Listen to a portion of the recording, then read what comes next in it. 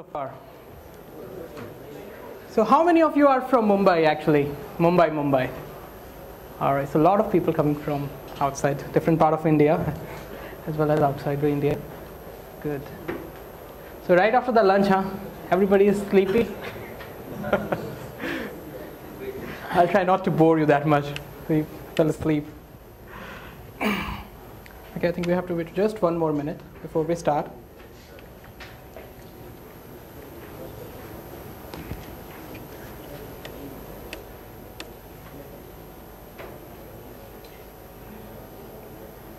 Of authoring experience out of the box. And media management with Drupal 7 or Drupal 8, the media module is there, and there are a couple of other related solutions which really help us to manage all the media. We can upload images, drag and drop, put in videos, whatever we like to do, we can do, and it's very, very powerful. And with S3 integration, you can even just export all your media into Amazon Cloud, and so it's very, very powerful. It's very hard to replicate and reinvent the whole wheel again in some other system. So and communicating to third-party APIs, enterprise integration which comes in, so your Drupal backend can still talk to many APIs and can get you data from them. Securing user data for sure. Drupal is very secure. We, as a community, work very hard to make it safe, keep it safe. So whatever we are saving, we make sure things are behind a lock if they are supposed to be behind a lock, and it helps put that lock in and securing user stuff, because that could be another wheel to do. Structuring content types and taxonomies. So we take these things for granted when we are actually a Drupal developer, but taxonomies, users, content types, when we look into it as perspective of website building, they are so easy in Drupal, and they are right in the core, and we get that functionality out of the box. Creating new content types, taxonomies, defining relations between things, that is much easier than any other framework, and it's all UI based, so that is a very powerful tool while building different sections or of your website here, or even your mobile app. So decoupled way, like, is it really successful? So to prove that, like NPR and Netflix are the biggest decoupled examples in the whole world. NPR's backend system that powers a lot of different systems. It's been there for 12 years, and they are really happy about it. And Netflix as well. They built an API system which feeds to all their different kind of apps, syncs all data from all different apps. It's just a distributed system they have built as microservice layer. So what results we're gonna get like out of it? Like great front end. So you can use your favorite front end now. Any framework you like in UI, in CSS, JavaScript based. You like Bootstrap, you just take Bootstrap in. You use as many components as you need, and you just use that in your project. If you like a new framework, you like Bourbon, just use Bourbon. Whatever framework you like, you just define and use it. You don't have to wait for a new theme to come in Drupal. You just don't have to make your own theme compatible with it, and just to make sure that every damn element in the whole CMS is working with it. Define the elements that you need, and that's it. That's what you need. You'll get great front end, great websites with responsive design. Very fast. Angular footprint is very, very small, and the Angular single page applications, the websites that you'll get are very, very fast and responsive. With Ionic as well. Ionic is the only framework that can compete with, like I said, 90 to 100 in competition with the native UI that you get for iOS and Android. And with Angular, you also get Angular material design, so which is again a very, very large framework on top of it. You can use that in your projects, and you can get material design implemented out of the box. And not much to, like, you don't have to deal with Drupal theming at all, and it will just work out of the box. You can build mobile apps as I described with Ionic, and that will help you. APIs that you're going to build out of your old Drupal site that can power multiple systems in your enterprise. That you can build mobile apps, you can build different desktop apps, whatever you like, you can build out of them, whatever your needs are. So you have a clean set of APIs, because you will be defining them for your site, you will have them, and you can even make them open so the other people can utilize and build upon them, or integrate those things into their existing systems, and the other teams can use those as well. Easier upgrades, for sure. Now that your code could stay really small, because a lot of modules and dependencies in your Drupal are about about the theming or about the user interface of your project. So once your core is protected, your core is small, you can even, like, I won't say like skip them, but like you can even skip small upgrades, even small security patches. So if you want to put your website behind a VPN and just expose the feeds that you need, you don't even need to upgrade them. Like you should, I will say, but like there is no urgent need to upgrade them because nobody can reach them then. If you put them behind a VPN, your company can access that. You already putting a lock on top of it on your APIs, and only you know how to communicate with them. You go in, you log in your VPN, and you make changes to your content and everything. Much secure, so easier upgrades. Don't have to worry much about it or sweat about it. As, oh, my site is going to go down. My user's data is going to get stolen out of the box today. So those kind of fears can go away, and that helps a lot. That this was like easier upgrades, and this is like a really good selling point. If you tell me, we have done it in past. Like this is the key, because like at overnight when we get so many security upgrades, like the whole enterprise is shaken off. By last year, we had a couple of big security upgrades came in Drupal, which were really urgent, and so that made sweat a lot of people because overnight you have to make the deployments, and sometimes deployments in enterprise is not that fast. It's not like I'm going to give them my deployed code and they're going to put it in like 3 hours or 2 hours even. They have a schedule they have to follow. They have different things in pipeline. So those things, if we can protect and get some timeline on it, that is much better. Faster development cycles, that is, I think, is again very important. You are dealing with 2 different teams here. The theming team can work on their own, and the backend team can provide those stuff in APIs. So they are independent. They are not much dependent. They are dependent, but like not much dependent. Theming team can still work on the UI that they need, and that will definitely run into faster development cycles, and it's a much lesser amount of code that you'll be writing this way as well.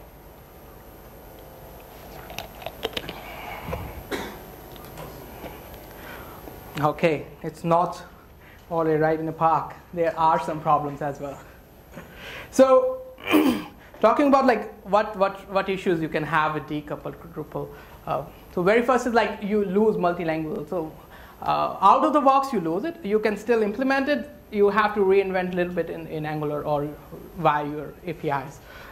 So you lose multilingual, which is already there in Drupal, and our core team works very, very hard to get that support in Drupal, and it's part of 7, 8, every Drupal. You just make it multilingual, whatever you want, the way you want. You have to reinvent that in doing it in your new website with Angular or the mobile apps that you're writing. But it's still possible. It's just extra amount of work that you have to do. Accessibility, we add a lot of accessibility features to our markups in Drupal out of the box, and those will be lost, or you have to learn them and implement in your code again.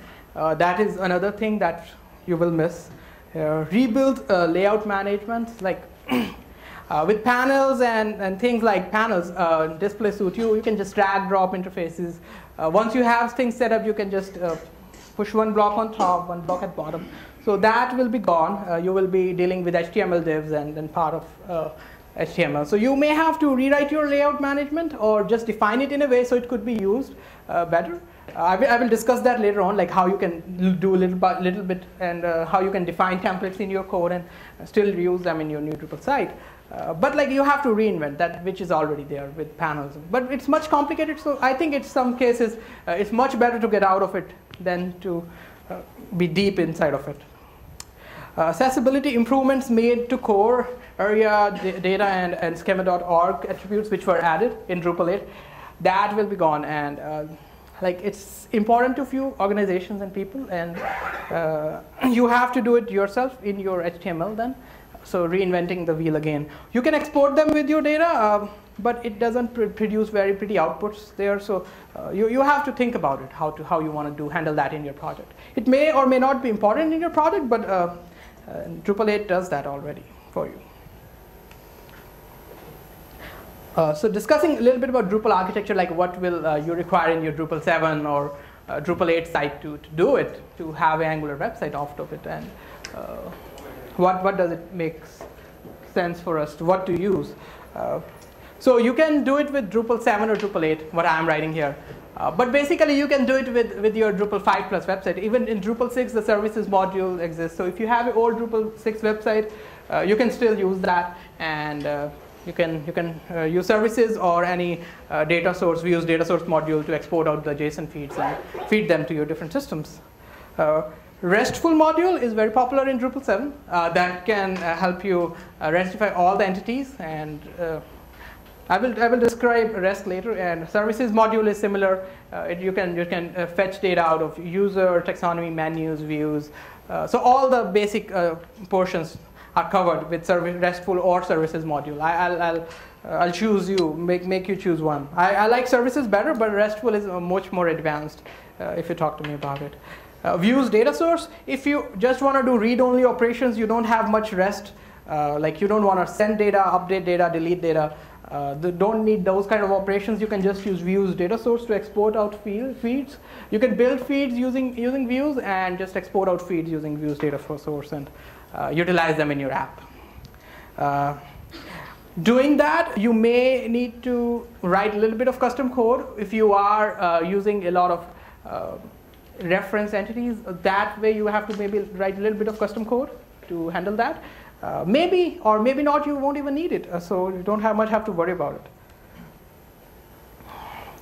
So web services. So web services like expose of raw data at certain URLs. So you hit a particular URL, make GET request, you get data out of it. Could be JSON, XML, whatever header you requested it for.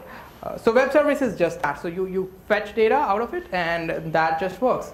And when we say REST API, that's like a architectural pattern that we define to do more operations just to read just out of. So not just get operation, but you can also do delete, update, and create. And so you can create data, you can update data using that. You can always fetch data. That's an important part of it. So REST API helps you with that. So you can decide whatever kind of architecture you need here, and you can go for a read-only solution or a REST API, which will be much more completer. And with Drupal 8, you can use web services, which is part of core, and you can use Whiskey initiative as well. So Drupal 8 does it out of the box. You don't have to install any custom or contrib modules out of the box. You just have to enable a couple of modules that you have, and then you can build feeds out of the views, or use the entities to build out the feeds. And that will just work, which much more cleaner than Drupal 7, by the way. Any questions so far? Yeah? If I'm not wrong, like using the Angular front end that we can also have something like progressive decoupling, right? So that we can have just a part of the web page with Angular and the rest of it through the Drupal feed. We'll discuss it in the end. I have one slide on that.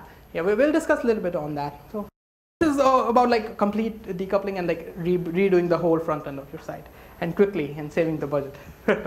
So like when you are thinking about decoupling, there are a couple of things comes in mind, and there are a couple of ways in which the data can flow. And so like this is majorly for like read-only systems. We are making data flow from Drupal to your apps in this diagram. So what it does is like you have a Drupal 7 site or a Drupal 8 site, and you are getting data out of it, and you may put an intermediate database layer in between. You can use CouchDB or MongoDB. So this is the architecture that could be more useful for much larger systems. If you have a website with a couple of thousand views a day, or 10,000 of views a month, you don't need this architecture. But for larger enterprise systems, you need such kind of architecture that can have an intermediate layer who can handle a lot of requests. So that could be a Mongo layer or a CouchDB layer that you can put in. CouchDB is much better, I say, because you get a web service part out of it already in CouchDB, so you can just query it directly and get data. And then you have the endpoint which will be querying your intermediate layer, and which can give or send data to your Angular website or your React website or even your app. So this is like data model for like large organizations or whatever. Whenever you think it's important for you, you can have it. So what you'll do, you will push data from your Drupal 7 or Drupal 8 site, and you will send it to your CouchDB or MongoDB databases.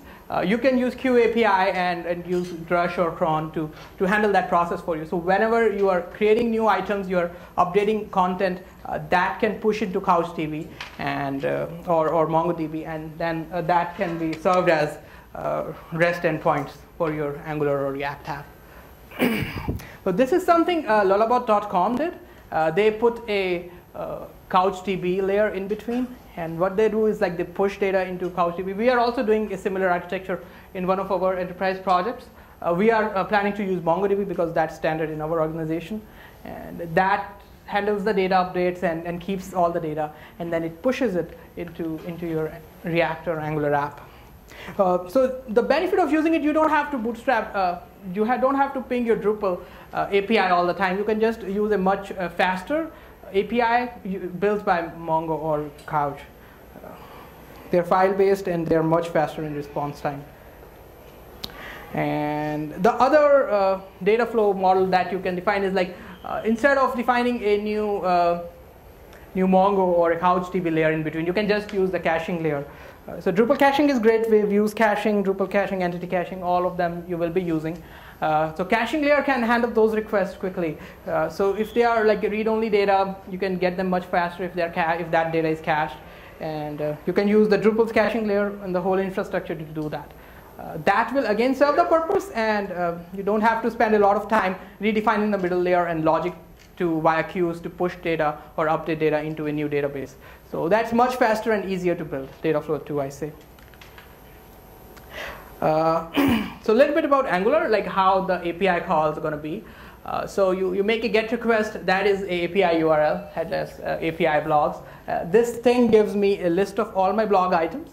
And then you make a GET request, and then when it's successful, it gives me all the data, and I've saved that into my scope.blogs. That's an Angular variable, and which I'm going to use later in my template. And that's it. That's pretty much like which will retrieve my code. We don't actually do it this way. We actually do it via services or factories. But to explain it better, I have put it in a way so you can see the exact GET call and how you define variable in a scope. So we actually, as I was saying, you actually do it in via services. So you define a service class factory, and then you return the function, and then you make a success call in there back in your controller and define the data. So, fetching a single node. So that's again you're again defining a new factory, and you're defining a function get node, and that will get you a JSON object of your particular node, whatever you're requesting. So this kind of function could be used for your single node that you are referring to, like node /123. You make a call to that will make a call to this particular URL. It will send back data, and you will display that data on your Angular site. So it's very, very similar in logic to what you do in Drupal. And the data we get back from Drupal is that this is a data source module that I'm using, views data source, as a JSON output. So what it's giving me all the items that are requested in JSON format. So nodes and title, description, image. So these are like 5 fields that I defined. I need to display them in my list. So I'm just getting these items from the list. My title of the blog, my description, my image URL, and image URL can even use your image cache. So that is much more helpful here, because you don't have to reinvent the whole wheel and getting restyled images. So things like image cache out of the box you can use with views, and that will help you building it. And the rest of the things that you will require to build a particular item or a particular template, you can just fetch it out using views module. And the previous data what we saw in that blog output, you can see in Angular representation what we have here. We are putting a date field, like when this blog was published, and a blog source URL, which is the image. And we are defining image responsive. It's a bootstrap theming at the moment, so it's using image responsive bootstrap class and MD5 column. And MD6 we have this. We are making the title as a link over here. So like Drupal, you can define these kind of URLs in Angular as well. So node slash this particular hash URL can get me to any node full ID. I can define that in Angular's router. So we can define those kind of things similarly to as we define in Drupal menu API. And then we are showing description here, and then a read more button. And so this whole code will actually print me out a list of blogs that I'll require for my blogs page. So this is the amount of template that you have to build. That is it. This will just ng-repeat will just alter through all my API, and it will all my array, and it will just build me a. We'll do it in demo, but I was just trying to show you how clean the code is, like how lesser amount of code you have to modify or write to get it done. Or if you have to add a new class, you just look into it, you add a new class, and your whole page is set out. Routing, Angular has its routing framework, so we use that to define inside of Angular route. So I prefer like not using a Drupal routing and just try to export that into Angular. It's much faster if you define your routes at least in your Angular app. So you can use the route provider to write your apps, write all your routes, and then they can refer to different controllers and the partials, theming partials that you're using. So 404.html, faq.html, about.html. So these are all my HTML partials that I'm calling and pushing data. So integrating with clients, like we already discussed, like we do it. So what integration? So we can build like Ionic-based Godot apps for sure. That's again Angular kind of, and you can build Angular-based websites. So Angular website is something I really want to focus upon because it can give you a new website out of the box without upgrading to anything like Drupal 8 or maybe in some cases even Drupal 7. You can just have a new website, have a new front end. Don't have to spend a lot of money. Just have to write your API and feed data to your new Angular website. There is another reference. So this is for Angular Drupal. You can use services module with this particular framework. It's written by a community member. And this is very nice, actually. It gives you all the operations you have to do in your Angular for like node editing, fetching a node, creating a node. All that is already written here. So you can just use these functions, define it there. And actually, just look at the examples and just implement it your own way. That will be helpful. It uses services module and Drupal 7. All right, we'll do some demos, and I will, hopefully they will work. I haven't prepared any videos for offline, so we'll see how it goes. Any questions so far? Yeah? How do you deal with long lists and page pagination and filtering? So this is, we have an Angular app with the Drupal on the back end, and the main problem is we might have 10,000 nodes. Yeah. And so if you do server-side paging, you use all the Angular filter goodness, because you can only filter on what you've returned. Yeah. But if you don't, then you have a list of, you have to wait a long time. Yeah. Have you guys had to deal with that? But like if you want to do like filtering in the whole data list, which is not loaded yet, you have to make a call back to Drupal. But you can define the filters in your Drupal view and actually retrieve back data by sending views filter arguments. So services let you do that. It lets you send back arguments to your views. So if you're making a GET request to a particular view, you can send back filters or even search items. So whatever filter you have defined, exposed filters, you are able to send them as arguments. Yeah, our main problem is, so if you have properties that are nested, you can't filter on those for the rest of, we use REST-WS, we don't use services. Okay. So with services, can you filter on object, so basically nested properties? You have to give me an example. Okay. Maybe it's too big, that's for So we will do, so this is like a basic intermediate course at the moment. We can discuss that more later in questions. And how do I get out of it? View, exit presentation mode. So everybody pray that our demos work, huh? All right. Okay, so I have a very simple Drupal 7 website here. This could be like your corporate website, your company's new website, or one of the projects that you're working on, and you're planning to move it to your Angular site, and you like a template. So what I'm going to do is, like, we have one template right here. So this is a Bootstrap template, and this is called Business or something. It's on Start Bootstrap if you want to download it or if you like it. So this is called Modern Business. So it's a very, very popular template. It's in Bootstrap framework written. So what you can do is, like, you can just download the code of it and convert it into your own Angular project.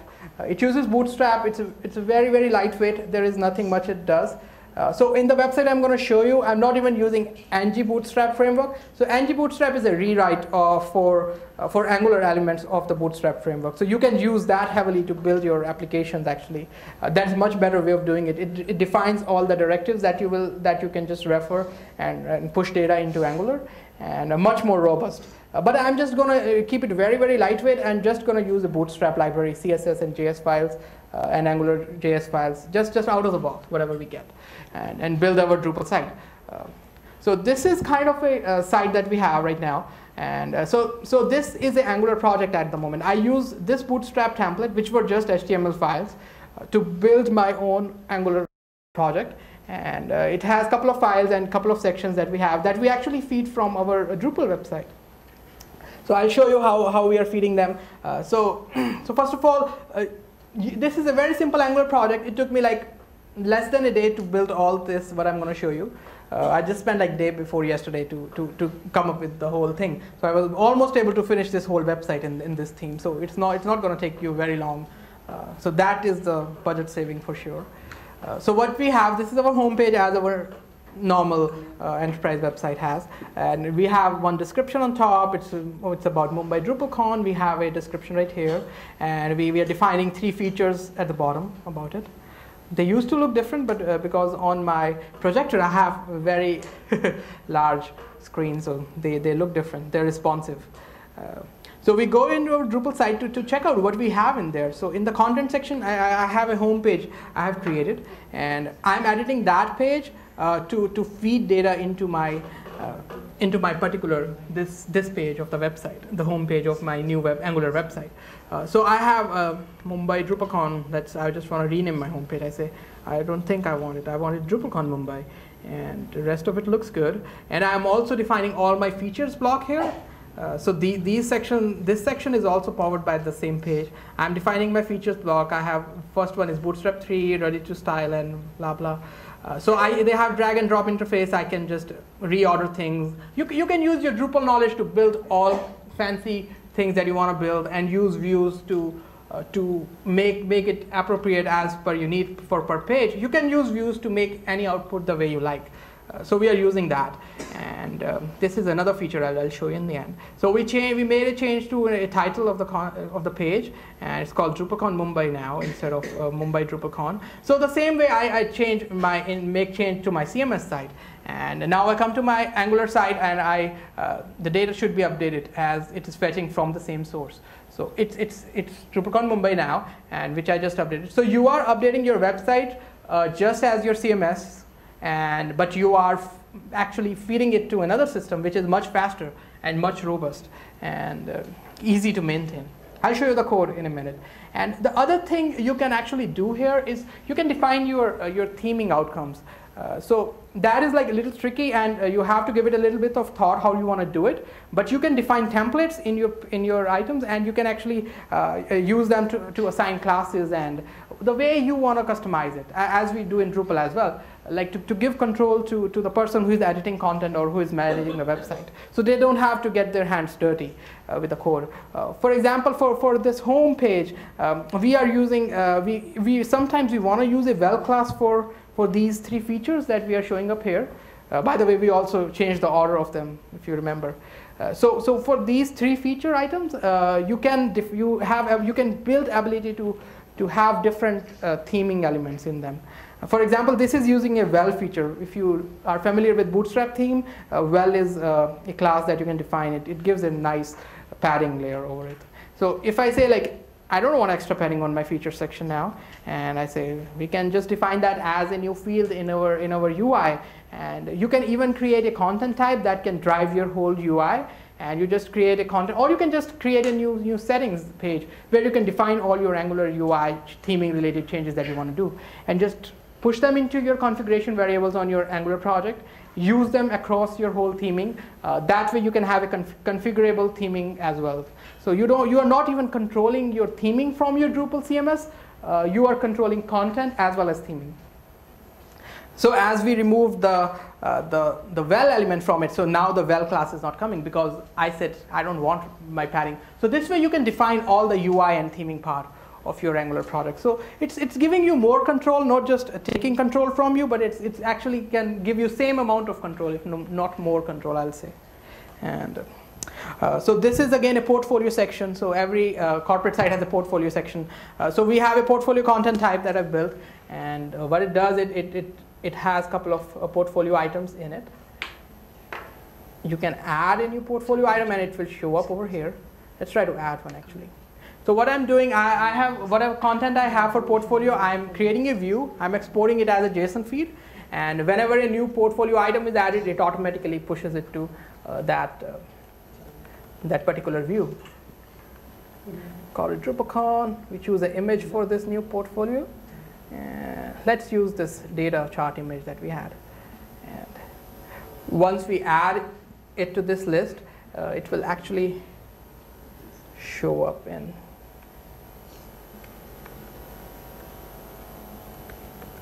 I'm not even sure if this is a URL. Oh, this is a URL. So you see, this is my views output, which I have an endpoint at API portfolio.json. So I'm making a GET request to it. So the new item that I just added gets added to my JSON feed. And my site is actually feeding upon it. So whenever I'm going to make a refresh to my page, it's actually going to load nothing, really. OK, here we go. So on the portfolio, I see a new item is showing up now. So this is the way like you can manage content in your CMS and still power your new UI. So this is a brand new website that we have written, which is CMS driven in Angular and with using the latest items and still having the control of a CMS. So this is again FAQ section that I have built. So this is just to demo, like any other website, we have a FAQ section in our websites. So what you can use, you can actually use field collections to power such kind of sections. You can have a content type, you define a field collection, you have unlimited fields in it, unlimited field collections. So let's try to edit this, this particular page and see how it structures. So if I go to my FAQ, static block, FAQ section. So that's a content type right here. And what I'm doing, I'm creating a view again to export out all my FAQ questions and answers. And that is building that whole page. Click on edit. And you see at the bottom we have a couple of field collections. That's a question, that's an answer, question, answer. And you can sort them here. It keeps that in mind, what sorting order it is. You can define different kind of sorts, whatever you like. Or you can even define a new integer elements here if you want some different kind of sorting. Those are all already part of views, so you can use views to handle the rest of it. And so this is all your content that you're building, and it's in same structure as you have. And once you make a change over here, this page will automatically update once the website. So you can have, so the code behind it is very, very tiny. I'll show you. So we are looking at the FAQ section, and the code I have is like 35 lines of code that I have to write for that whole template. So I have a container class, which is a bootstrap class, and we have this header section, which is frequently asked questions, FAQs. And then this is my code for all my FAQs. That's it. What I'm doing, I'm iterating through my FAQs in my FAQ array, and I'm displaying the title, and I'm displaying the question over here, and displaying the answer at the bottom. Using Bootstrap elements, which are part of Bootstrap, using the same HTML divs and classes, and this whole page will build out of it. If I need to make a change to a class, I just make change, the themer will go in and make change to this template element, and I will have that update. All right. Any questions around this? Anything? Yeah. How are you feeding that question and answer? With a view you create in JSON, or how do you do that? Oh yeah, exactly. We created a view and we created an endpoint called faq.json, and it gives me all my questions and answers from Drupal. That is the way that Drupal feeds the application, just by views. This application is fed by views. You can use whatever you like, the options that we discussed. You can feed it via views, you can feed it via services API, you can feed it via RESTful API. So you have a couple of options. So as per your needs, if you have, but like this is very fast way of feeding the views. You can only define the items that you need. If I need just a question and an answer field, I can just define question answer quickly and get a field out of it. Basically, like listing can be done easily using Drupal. Yeah, listing, fetching data out of Drupal in whatever container you need, it could be very, very fast. And so if you look at my FAQ controller, this is my controller code. It's making a call to FAQ service, which is defined in my services somewhere. And this is making a GET request to this particular API that we just looked at.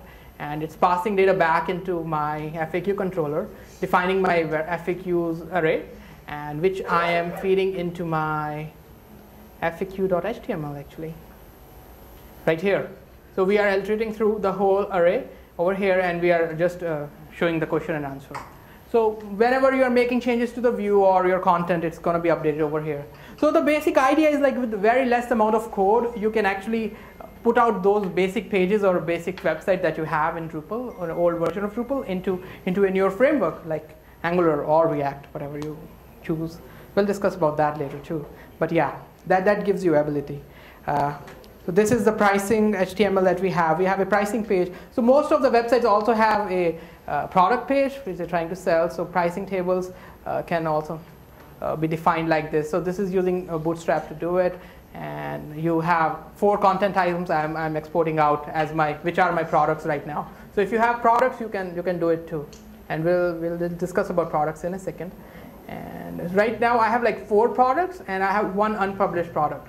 So if I make it publish over here, so my view takes care of my published and unpublished content.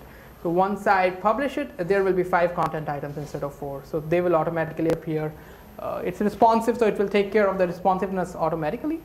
And as we go, it's Bootstrap, and it behaves like that. So yeah, editing any kind of content, feeding it to your site is quite simple this way. So you can still use your all taxonomy items, all user, all content items, whatever you need, and just feed it to your site. Simple site for now. And so this is the blog listing page. Actually, we demoed. We saw in the code before. So we have an image, title, and a description. So whenever a new blog is added to it or whatever changes are made to it, it will show up over here. And it looks much better on a larger screen though. Right now it's squished out, so it's the image coming on top and the description is at bottom. All right, so this can power all the services. So you can even define your own services if you have some different kind of content submission or stuff. So what you can do, you can define your service endpoint, you can push data to it, and that will take care of your contact form or whatever way you like it to be done. If it's a web form services are different. And for the products, we can talk about, in Drupal 7 there is a module for commerce services that can take care of if you are trying to build your commerce website into Angular, that is possible using that module. What it does, you can have a cart defined services. It will create a new cart for anonymous or authenticated user, and you can keep adding items to it, retrieve it back, show it the data on the Drupal site. A lot of people are doing that already. But yeah, that's again very powerful if you have a commerce site and you want to put a new face on it using Drupal 7. All right, so that's pretty much with the demos. If you like to see anything, but in particular, I can show that. Like if any questions around it. Yeah. So what are your thoughts on like when would you like to go with the mobile app versus Angular-based website? Okay. I have thoughts on when to go with the mobile app. All right, so mobile app is, okay, I was not getting into mobile app because Angular is same as mobile app. Ionic is same as Angular. I don't differentiate them. So the same code, same stuff you will write there. You just have to change the, instead of div, you are using directive of an Ionic framework. So that's the only difference, by the way. And so if your organization has a need for a mobile app, you will build that. First of all, you don't have to, like, the real question is that when you need it. If you need it, you can build it in Ionic. Yeah, but what should be your criteria? But like, see, yeah. So so this is a website. Website should. Can you repeat the question because we can't really hear? Yes. Yes. So the question is like, when should we go with the app and when should we go with a website? So to answer that, really, like in general, you go with the app with a particular set of functionality that you want to solve. You want to solve a particular problem. So your website may be solving 10 problems.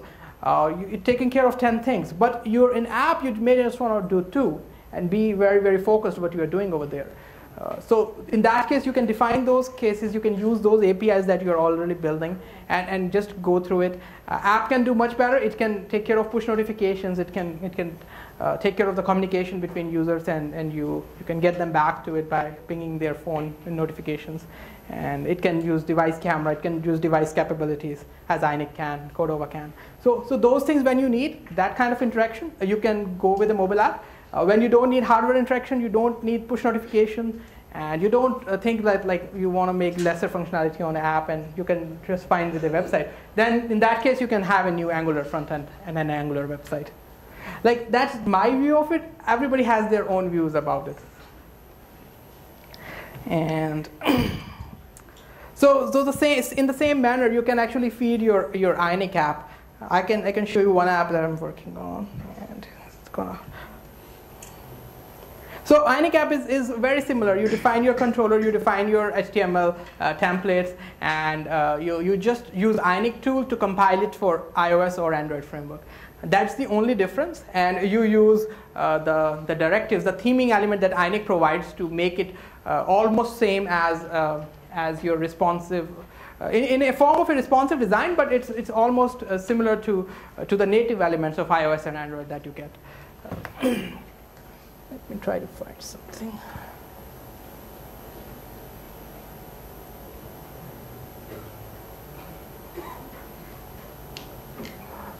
So the server is closed. This is actually an Ionic app, which is this app is actually fetching data from a CO code-based Drupal site. So this is a Drupal site. What it's doing is it's fetching all the sessions for a particular conference, and it has a couple of dates and stuff as well. So what we are doing, we are fetching that data, and in Ionic, it gives us capability to use some sort of offline database in your device as well. When you need that, you do that.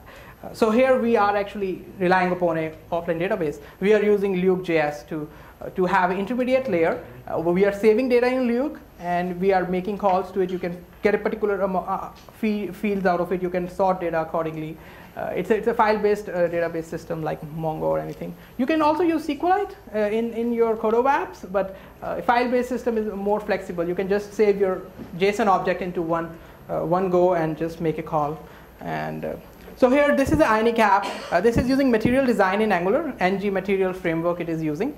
And you see nice wave animations and the things that you see. You can compile it for Android or your iOS devices, and it will work as a Cordova app or a native app out of the box. But yeah, so these things are all open source. This is the all nice animations you see, all tabs, these menu items. Everything you see that is part of Ionic or ng Angular project, the Angular material design project, sorry. So they are all used here, and you can have very nice interactions, very nice 60 frame per second, or like almost 60 frame per second animations in your mobile device as expected in any native app. So yeah, you can do that using this. Any other questions related to Ionic? Yes. Question. In your beginning of the session, you told us as a front-end developer, we may have to face some problem to find out the TPL, which TPL I have to modify or something. But I'm learning Drupal 8. So I saw Drupal 8 is using tool templating, you know. Mm-hmm. So they have a nice debugging system. Yeah. So if I run the debug system, so there are a lot of template commenting in our, if I inspect the browser, I can find out easily which template should I modify, yeah, and how can I modify this. Right. My question is, if maybe I heard a couple of days ago Ionic beta 2 release, Mm-hmm. and Ionic 2 beta using Angular 2. Right. So you showing us maybe Angular 1. Yeah. So as a new, which version should I choose? Should I go with Ionic 2 and Angular 2? Okay. Or I was waiting for the part where you actually come to the question. Okay. And I have another question. Yes. How can we get the original mobile app like .apk file Mm-hmm. or for iOS Okay. phone? All right. So there are two questions. The first question is you should go with Ionic 1 or Ionic 2. For now, I'll say go with Ionic 1 because that is only the production ready environment that they have, and it's using Angular 1.3 or 1.4 now, and which is fine for now. I don't think like a lot of people are using Angular 2.x. There's a huge learning curve between Angular 1 and Angular 2 first of all. That's why I asked you. Yeah, so I haven't jumped through that curve either yet. I'm like more towards React than Angular. With Angular 2.x, like you better be with React, which is very similar. React and Angular 2.x is kind of where the direction they're heading towards. That's definitely future and great. But for now, I will suggest personally Angular 1.x, 1.4 or something, and Ionic 1, which is stable and where all the support is around. You are new to it. Person like me, I can still figure out the things, but a new developer will face a lot of hassle in Angular 2 finding those answers and Ionic 2.x answers, both of them. And the other question, like where the builds go. So Ionic is an npm package that you install, and then you can just write in your project Ionic run Android. That will run it in your Android device. And when you Ionic build Android, Ionic build iOS, that will just create you the build files for you. But how can I get the .apk file? Yeah, you get that in the build folder as any Cordova project. Yeah. From my local? Yes. So have you used any Cordova project in past? Never. Okay. But So I run on Ionic 1, mm-hmm. and I saw this framework gave me iOS Yeah. app and Android app. Right. But I can't find out where the... In the build folder, you will have the builds. In the build folder, you read a little bit about Cordova, you will get to it. So it uses all the same export elements as Cordova app. And in the build folder in your Ionic app, you have all the builds under iOS and Android folders. You get the build file, APK or whatever the iOS file is. We still have like 2 minutes left, I guess. And progressive decoupling, one person was asking about. So, okay, we'll take questions like in a minute. Really, we'll go over time with the questions. We'll cover the slides first. So progressive decoupling, like that's amazing way. I think that's great too. Progressive decoupling. Like if you have a page which where you need a lot of elements which requires to update quickly, or you want to build out search functionality out of a long list, but like you want to push it as an Angular block into the page, then you can definitely use the Drupal block framework to build that particular Angular piece, and that way you can do progressive decoupling. And I think that is great. The heavy elements which requires a lot of API calls, I prefer they should be decoupled. For example, like if you have a huge news website and the top section loads up a different kind of news from different sources, also based upon location, also based upon user interest. So all those sections could be, in that particular page, could be loaded by a progressive decoupling as an Angular block in Drupal, and the rest of the page can still render as a normal page. So in those kind of scenarios where you don't want to go completely Ionic or Angular, and you want to stay in your Drupal environment but still want to use some fancy widgets that you can build, that in those parts progressive decoupling is really important. The blocks that we built with progressive decoupling,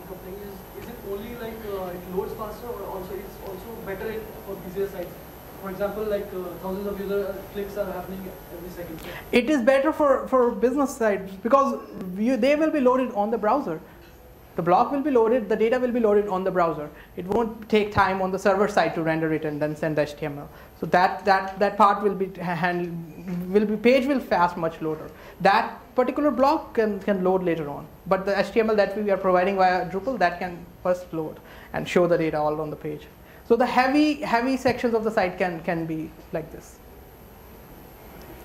And the other tools I wanted to refer, like React and Amber, they are pretty good.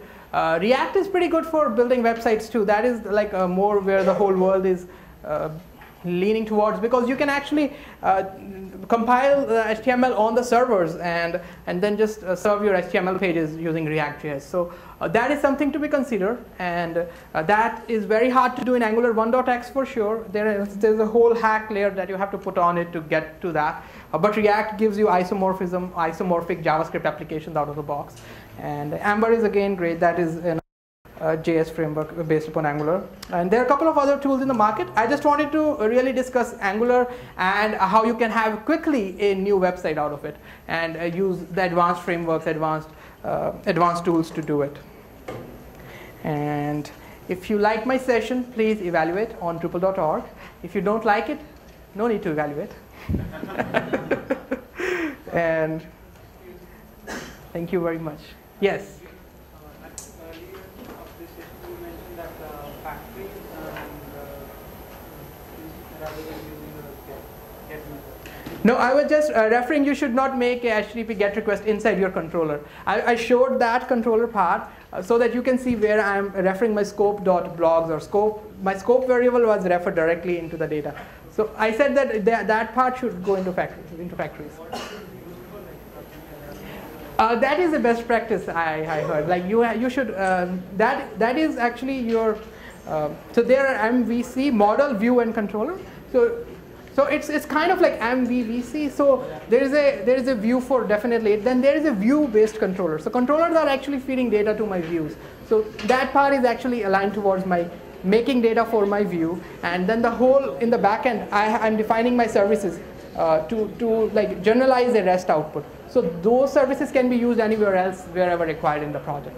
Not just in that particular controller. If I want to fetch that particular block and render it as a block on my home page, the blog section, I can just refer to my service and I can just get the blog item and put it in a blog on my home page after that. Make sense? All right. Thank you very much. And I'm Sumit Kataria, and Sumit K on Twitter or Drupal.org. You can find me like that. And questions we already done, so no need to go back to the slide.